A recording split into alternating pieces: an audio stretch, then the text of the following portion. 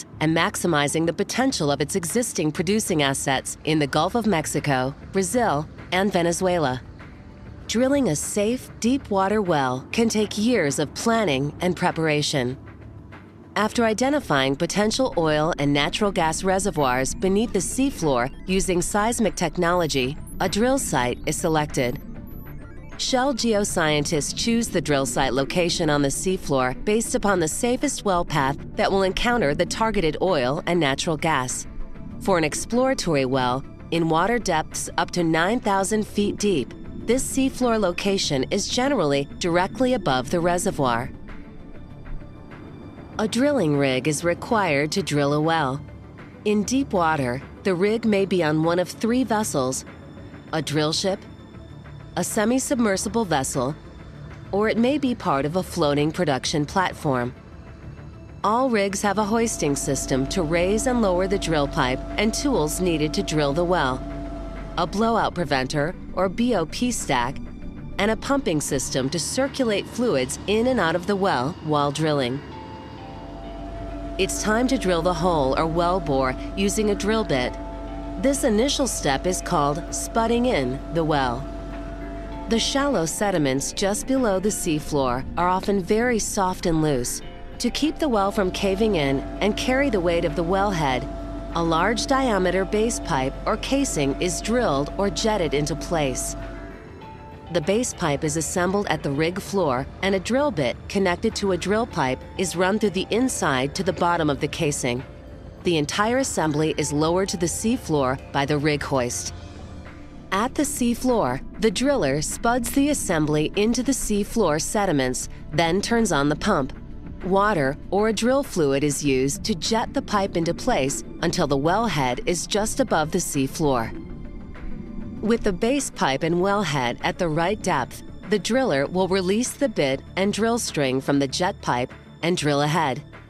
While the well bore is being drilled, mud is pumped from the surface down through the inside of the drill pipe.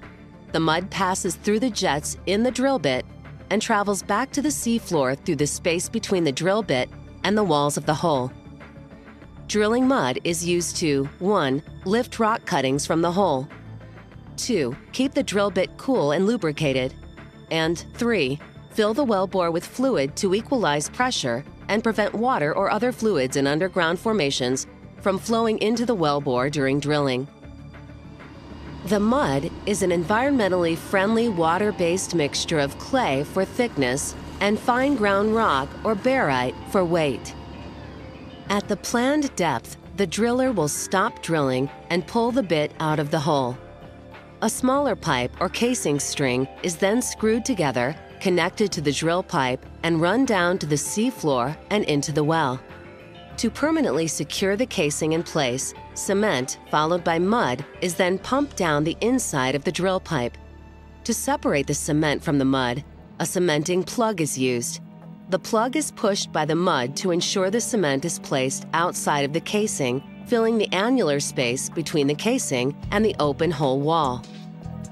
On some locations, a second surface casing is needed, thus the well is drilled even deeper. In this second surface casing interval, the well is cemented using a second smaller casing string, repeating the same process used in the last hole section.